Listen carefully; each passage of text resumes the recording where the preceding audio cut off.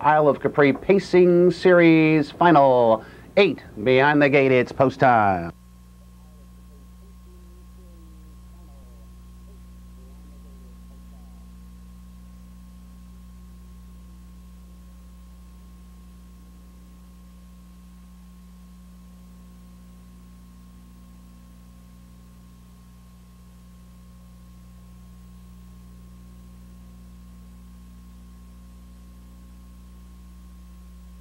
This field is in motion.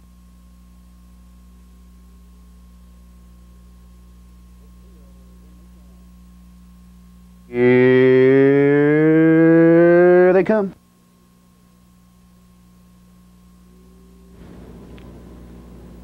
And there they go. From mid-pack, the Paper Wazoo into his outside flank, hustled off the car quickly as Manard Howard. Also on the move is Timeshare. Paper Wazoo is off stride. Down along the inside, Rick's Royal Match is away third. Along the pylons, Chief Park Row comes away fourth. Sadie's Dreamboat takes a seat. Then we come back to Ludwig van Beethoven, back pacing along the inside, the Paper Wazoo, and on the outside, General MacArthur. Bend around the first turn, head toward the opening quarter. Manard Howard has the lead. Opening quarter at a blazing 26-3. Front of the grandstand, first time. Manard Howard and Kevin Wallace call the shots. They've got the lead of line. Timeshare a tight pocket second. That pair has 5 lengths on Rick's Royal Match. Another 2 back to Chief Park Row. 2 more to Sadie's Dreamboat. Then comes Ludwig van Beethoven, the Paper Wazoo, and General MacArthur trails the field 8th. They speed over toward the half-mile station. Manard Howard on the point. He's got the lead of line. Timeshare itchy the pocket second. They're by the half and 55-1. Straighten up down the backstretch. Manard Howard the inside.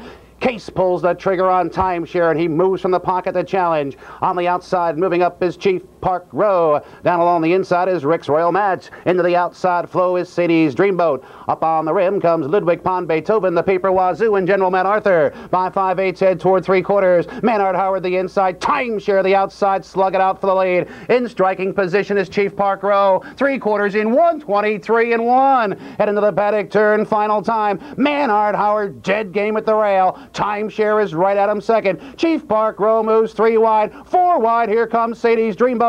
Less than an 1/8 of a mile. The pace, they're on their way home. Manard Howard cuts the corner with a short lead. Timeshare continues to challenge. On the outside, here comes Sadie's Dreamboat. 3 across the track. Manard Howard. Timeshare between horses, rough gated. Sadie's Dreamboat and Daryl Bier to win it all.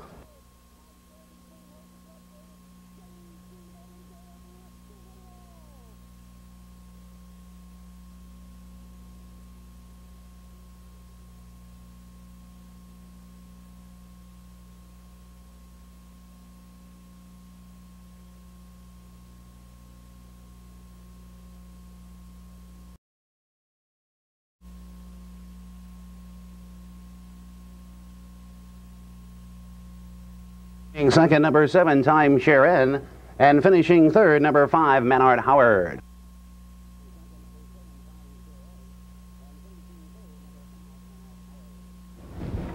Then, ladies and gentlemen, now being draped with the blanket representative of victory in the Isle of Capri Pacing Series, the unofficial winner of tonight's 9th race, number 6, Sadie's Dreamboat. Yeah, 5-year-old brown horse by Cam's Card Shark from the oil burner mare Dow Jones.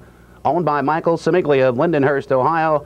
Trained by Gary Baker and expertly driven to victory by Daryl Bier.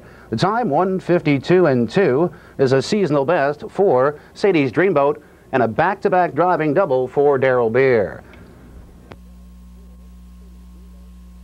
Ladies and gentlemen, the connections moving into the infield winners enclosure, and there will be a trophy presentation emblematic of victory in the Isle of Capri, and making that presentation will be Alan Solomon, who tonight is celebrating his 65th birthday here at Pompano Park. He'll be joined by Alan Glazer, Greg Guida, Mike Brophy, Jim Patton, and Christopher Abraham. Congratulations to the Sadie's Dreamboat Connections owner Mike Samiglio of Ohio, trainer Gary Baker, and Pompano Park's own Daryl Bier, victorious in the 3rd annual Isle of Capri Pacing Series Final.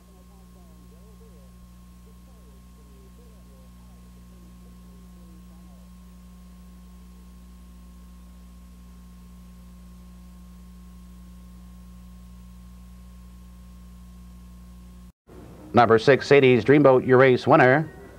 Number 7, Timeshare N, second, and number 8, General Man Arthur, finished sixth. Final $162,000, and on the far right, Alan Solomon, treasurer. First of all, happy birthday, and I know you can do some congratulations on this great race.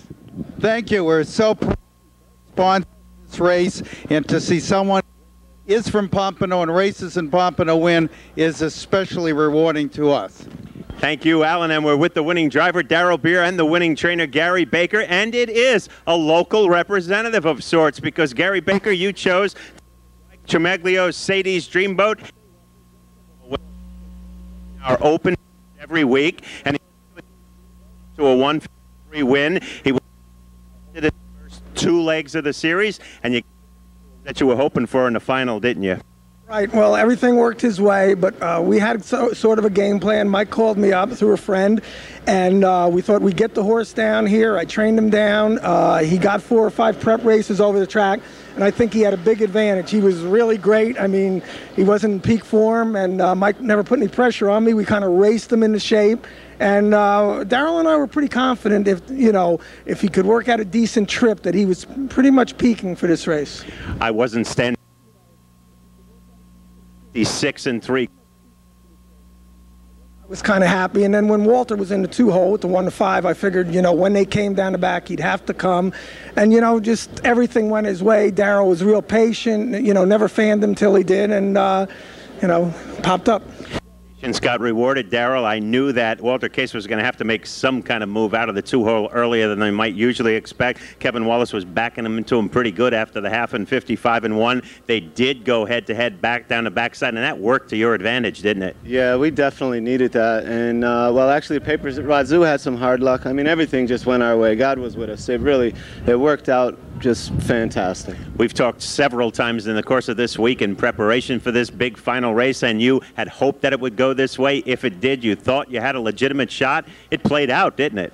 I really did. The guy on the radio station asked us last night. I said, he really does have a big shot. We did the right thing with him last week. He had the 8-hole. We raced him from behind, and he picked up a lot of lengths. And I said, boy, a smaller field, he draws in a little closer. He's got a really good shot. We had Magic 102.7 out here last night. We had the Bud Girls here tonight. We had the beach towels giveaways. We had the live Calypso band. We tried to do it right for this weekend.